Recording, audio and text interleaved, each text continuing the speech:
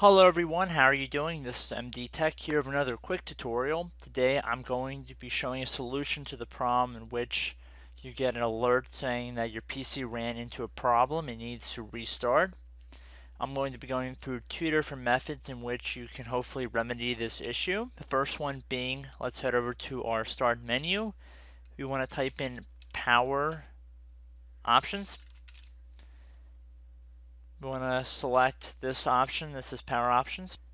You want to left click on that option. Now on the left side here, left click on choose what the power button does. Depending on what version of Windows you are running, there might be additional options down here.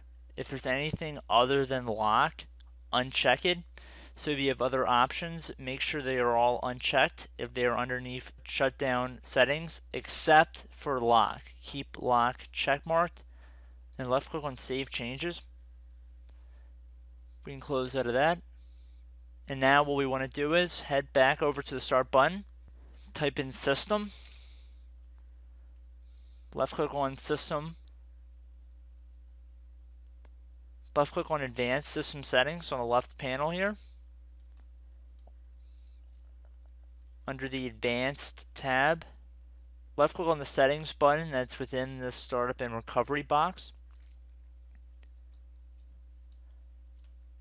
Under write debugging information, click on this little drop down arrow and then left click on small memory dump 128 kilobytes.